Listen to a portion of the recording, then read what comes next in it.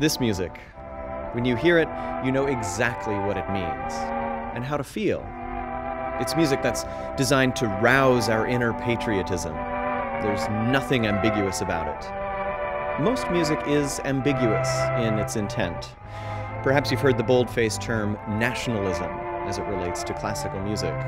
There's patriotic music, which has a very specific emotional intent, and then there is this nationalistic music, which is less direct. So what are most people talking about when they refer to nationalism in music?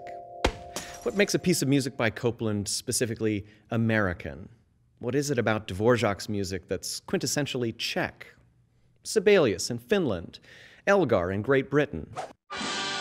When musicians talk about nationalism, they're talking about music that has a certain flavor of a culture or a nation, whether it's in the harmony or in the rhythm or in the orchestral texture.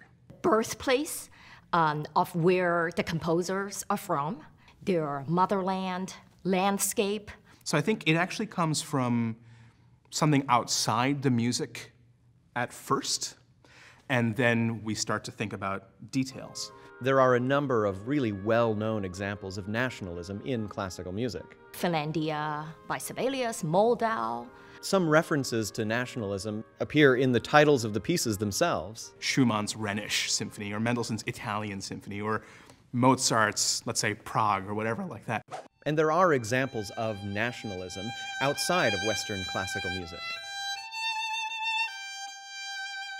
The song is a folk song from the 1800s, 茉莉花, which translates directly to jasmine flower. It is one of the first Chinese folk songs to reach and be known outside of China, in the Western world. In fact, Puccini quoted this in the opera Turandot. Sometimes composers reference foreign places and cultures in their music.